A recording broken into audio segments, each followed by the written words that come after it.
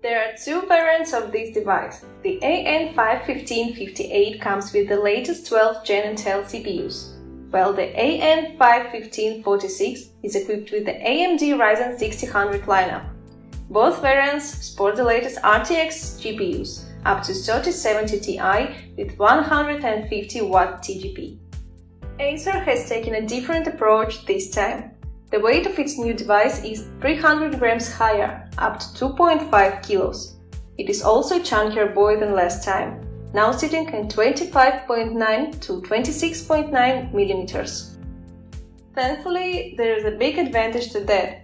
The base is extremely sturdy and the laptop generally feels like it has a great build chassis, despite the plastic body around it. As you can see, the design is relatively clean with some lines printed around it. Moving to the keyboard, we see an RGB backlight paired with white painting over the keys. But there are configurations with white backlight that has all of the details painted red. The keyboard feels great. It has decent key travel, clicky feedback, a numpad and large arrow keys. On the left side, there is a LAN port, a USB Type-A 3.2 Gen 1 port and an audio jack. On the right, you get two USB Type-A 3.2 Gen 2 ports, while the back houses an HDMI 2.1 connector, a Thunderbolt 4 port and a power plug. For the AMD configurations, the Thunderbolt 4 port is replaced with a regular USB Type-C 3.2.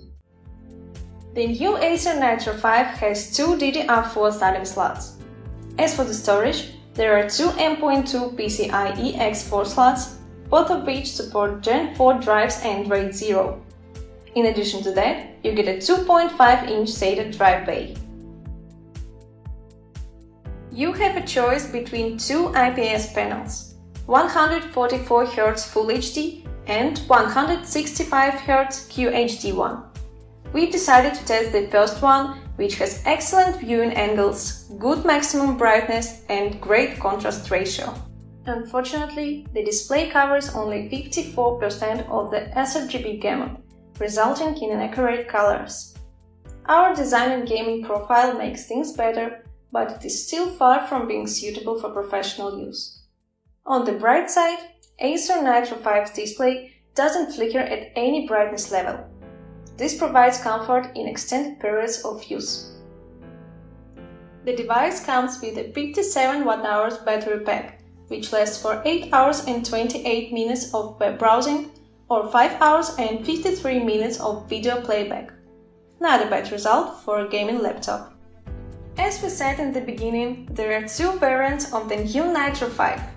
AN5-105H comes with up to Intel Core i7-12700H and 150W NVIDIA GeForce RTX 3070 Ti, while the AN5-10546 is equipped with AMD Ryzen 7 6800H and up to the same RTX 3070 Ti, which is powerful enough to run Battlefield 5 with 177 FPS at ultra settings.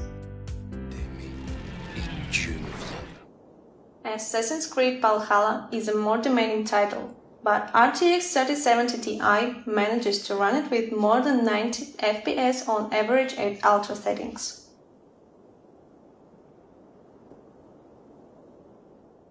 This configuration has Core i5-12500H and 95W GeForce RTX 3050. The cooling system does its job well, keeping the RTX 3050 above 2 GHz for long periods of time. Although fans are pretty loud, they could become even easier to hear from 10 miles away if you turn the max fan setting on. On the bright side, the keyboard is very cool, especially the WASD area, which is placed just above one of the fans.